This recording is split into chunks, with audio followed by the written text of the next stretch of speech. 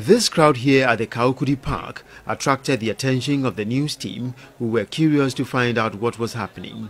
The crowd, both Muslims and non-Muslims, were seeking one thing: instant healing from Imam of Allah, Sheikh Salawatiya Rashid Imam.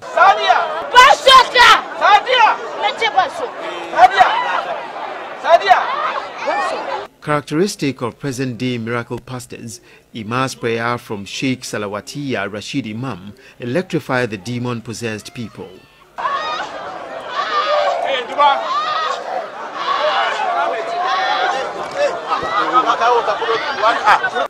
The blind, the crippled and other sick were carried in wheelchairs to the healing crusade, struggling together with the able to be seen. Never! Never! Never!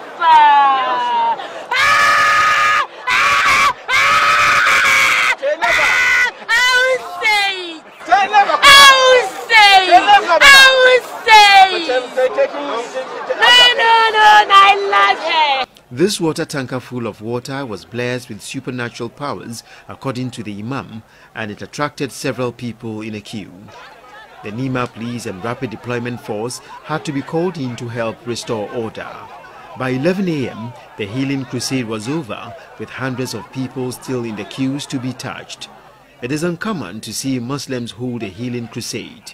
Sheikh Salawatiya Rashid Imam spoke about where he took his inspiration from. The Prophet Muhammad said, "This is the best way, and if you eat of this, if you get money from this, it's one of the best money." The Prophet Muhammad used to perform ablution and give it to sick people to drink.